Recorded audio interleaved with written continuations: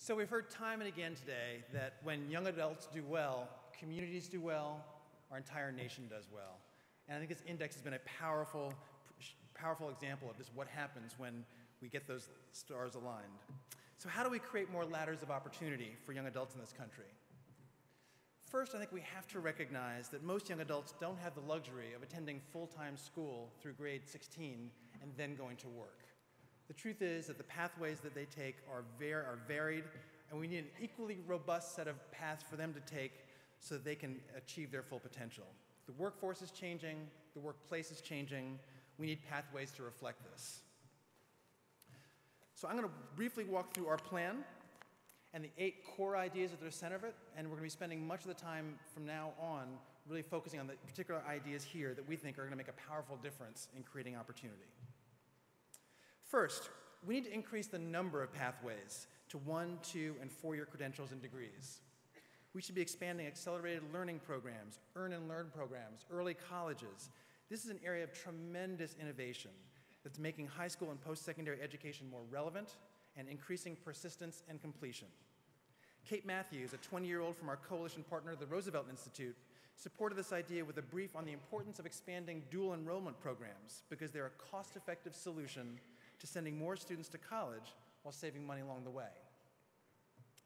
Second, career and technical education can be a powerful pathway for young adults of all backgrounds.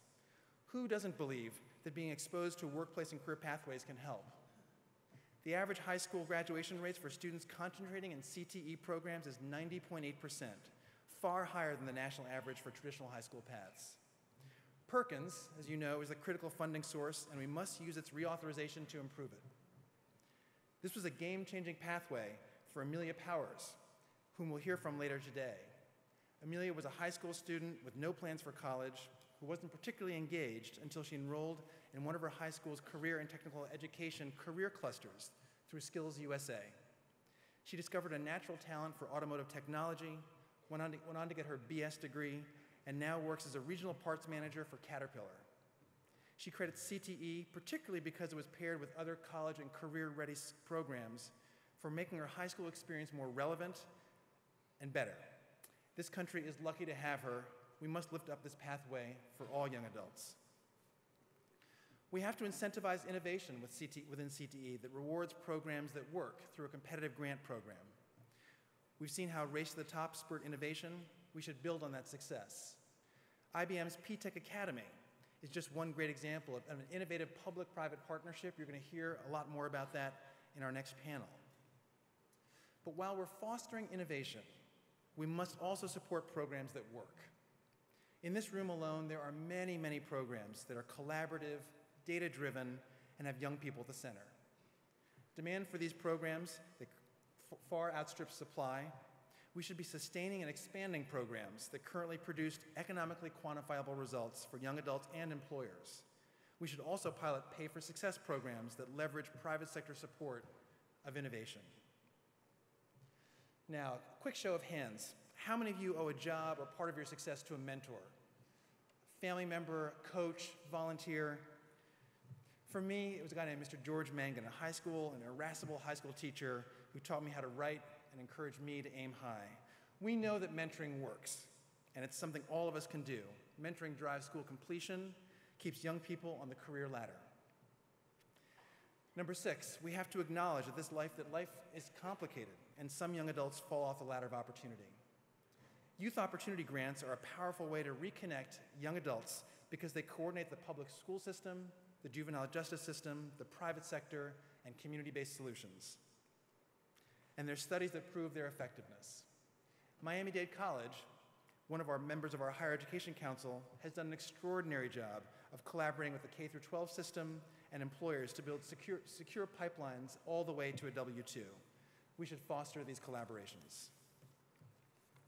7th, we know how critical the advice and input of guidance counselors are, yet on average, high school guidance counselors have 476 students to support. We should be using technology to develop a single web portal where students can monitor their progress, make sure they're taking the right courses, and we can also make sure that they get exposed to all the kind of career options that they need. If we pair this with a college savings account, we have a chance to reach many more low-income students and increase access to college. Senators Rubio and Coons from both sides, two legislators we're going to hear from later this afternoon, have co-sponsored a similar bill that we're going to hear about later on today. And finally, we have to engage employers.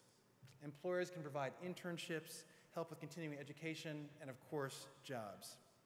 There have been powerful partnerships where employers, nonprofits, community colleges, and foundations have come together to make enormous differences in communities.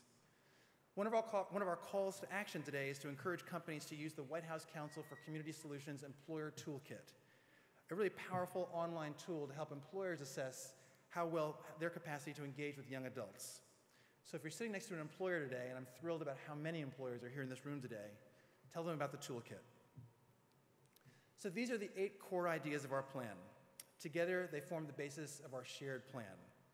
We're going to be discussing all these ideas in much more detail in our breakout sessions and over lunch. Everyone in this room is doing incredible work that's focused on promoting opportunity. But we really do believe with these 8 ideas, we can come together to take this to a higher level.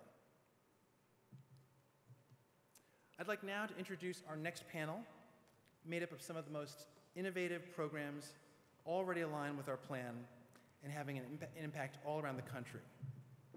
Again, many of you are doing a lot of this work already, but we're excited about the fact that these programs have really come together to show that, in fact, the ideas in the plan are already in place and making a difference.